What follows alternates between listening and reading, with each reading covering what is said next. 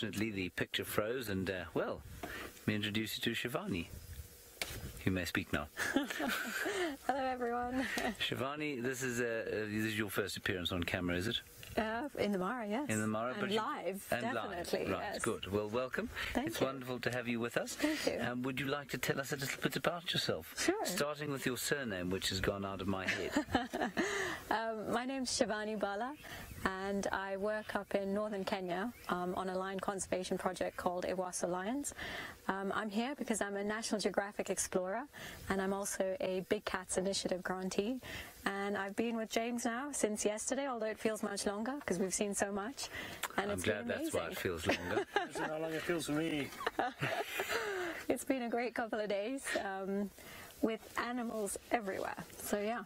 And the biggest difference between the area you're from, which is Samburu, right? Yeah. Up in the north of Kenya, is what? What is the biggest difference? I think there's many differences, James. I think, well, one, the wildlife density here is pretty spectacular. There's animals everywhere. Yeah. I mean, we bump into lions every half an hour, every 20 minutes. We drove around up the ridge for the last 2 days, and we keep bumping into the same lions who don't really move here. And that is a big difference to Samburu, where you have to go for a long time to see lions, and you have to travel huge distances. And then the vegetation. This is very open, and there's grass everywhere. It's a very productive landscape, whereas unfortunately in Samburu we don't get that much rain. So grass we just don't have grass, so the number of herbivores is a lot less, and it's a lot more difficult for lions and other carnivores to survive. So I just, here it's such an incredible landscape because there's food and there's water everywhere, whereas it's much harder in Samburu. It's not as accessible because of the climate. And you say you only got something like 50 millimeters of rain last year? Last year we had very little, so we haven't actually had proper rain for about a year and a half. Okay, so that's 2 inches of rain. Yeah, so it's very dry. Fortunately our river is flowing, but we go through periods of when that dries up completely, and it's just a challenge for the wildlife. Yeah. Okay. Some lions behind you? Yeah. Can you see them, Fergus? Are they doing nothing? I can't see them with my eyes. So I see. They're lying there. They're lying there. These guys are amazing. Now, we saw something quite interesting last night. We saw that a lioness basically take down what we thought was an adult wildebeest, or as we saw them, she jumped on the back of the adult wildebeest, he kicked her off, and then there was a sort of standoff. And I wanted to get your interpretation of what happened there. Why did she give up? Why did she leave that adult? Well, I think one thing that's quite unique here is lions are killing but not really eating, and we've passed so many carcasses which are either half eaten or completely left alone.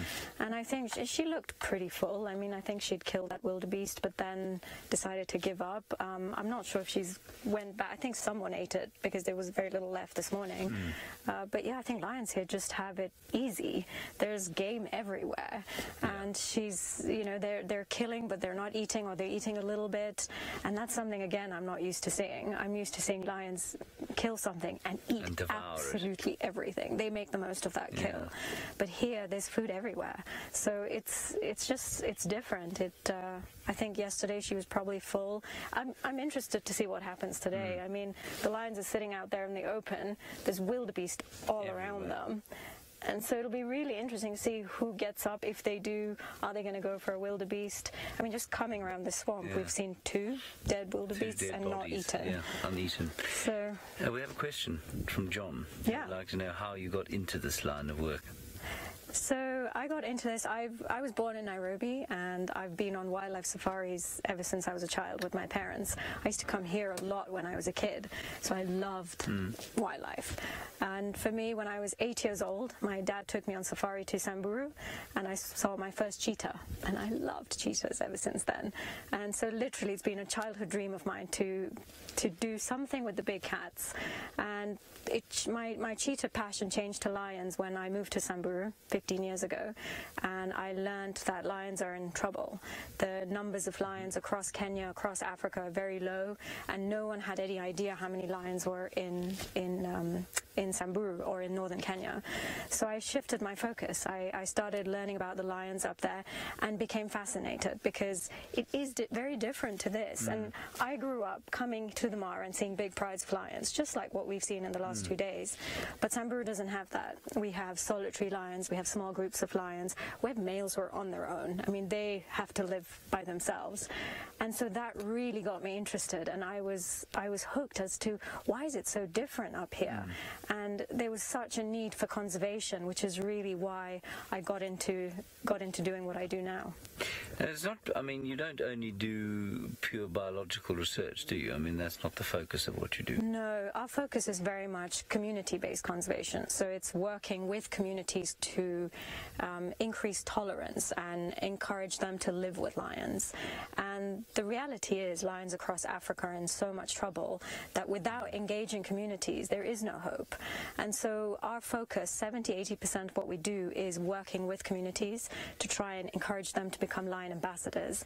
And we've been doing this now for 10 years, and that's where we work with young warriors, we work with women, we work with children, really trying to enhance coexistence. And it's great to see they're out. And because our parks are so small, again, much smaller than the Mara, it's important that lions are safe outside. And the only way they can be safe outside is by working with people. So that's pretty much what we do, is very much community focused.